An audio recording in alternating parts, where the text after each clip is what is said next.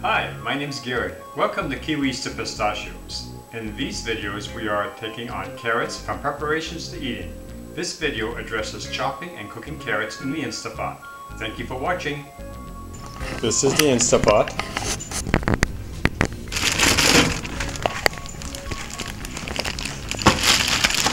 First you pull them out of the bag. I'm going to cook as many of these carrots as the Instapot will take. So I'm taking both ends off.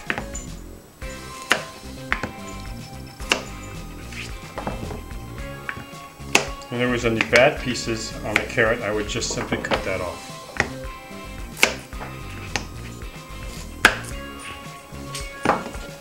When you do cut carrots, be careful not to chop off your fingers.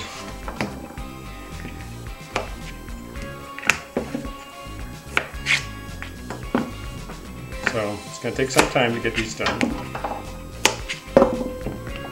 I'm sure there's some fancy device out there in the kitchen world that would make this job easier. Okay, so now all the carrots are cooked. So you take some carrots, well, the same diameter, kind of put them all together. And if you choose to choose them that way, then you try to cut all the carrots around that size.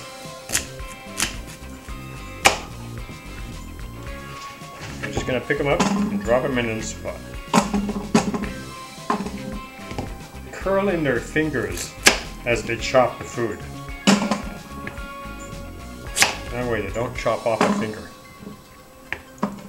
Now I know what you saw me split a couple in half. Sometimes they get a little too big and I just slice them down the center. We're about halfway full in our Instapot. See, the Instapot is mostly full.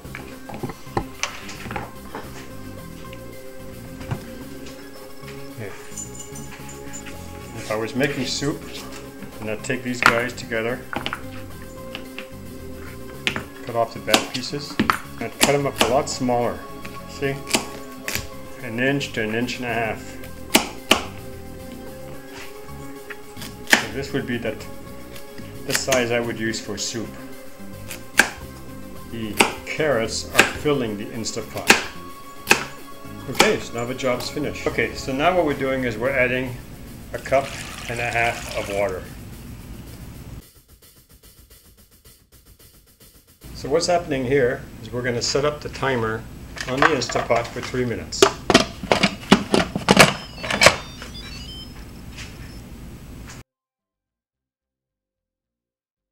Okay, so we do manual. Exactly, it's already adjusted 3 minutes. And then the pot will suddenly start saying, okay, on, as you can see, and it'll take some time to come up to pressure point, and then it'll start the 3 minutes. Okay, so what's happening now is the Instapot's ready. So we're going to release the steam. It should be ready in a few minutes.